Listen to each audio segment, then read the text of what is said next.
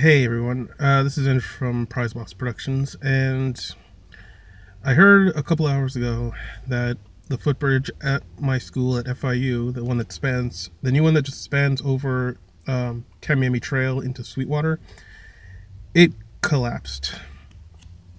And there have been confirmed fatalities and a number of injuries, and there's still people trapped under there. So yeah, I'm hoping that nobody I know was on that thing when it fell or under it when it fell. I do know some people at my school. It's contrary to popular, if I'm not. Well, yeah, I do know some people, but it's I don't know what to say about this. I mean, this is one of those things that this is like, because I heard that the company that built this thing got sued before for shoddy work, and they built another bridge and it collapsed under its own weight. And I'm like, why on earth you got sued?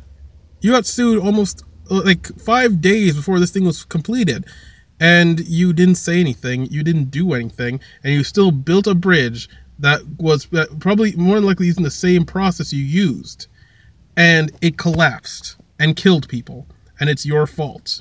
You were told your bridge was shoddy, but you didn't do anything. You let people die as a result.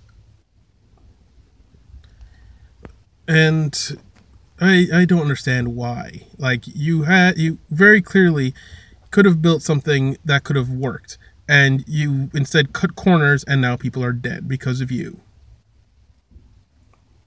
I don't want to give this company any type of publicity. You can look up this story yourself and see the name of the company. But it's I don't understand how they would do that.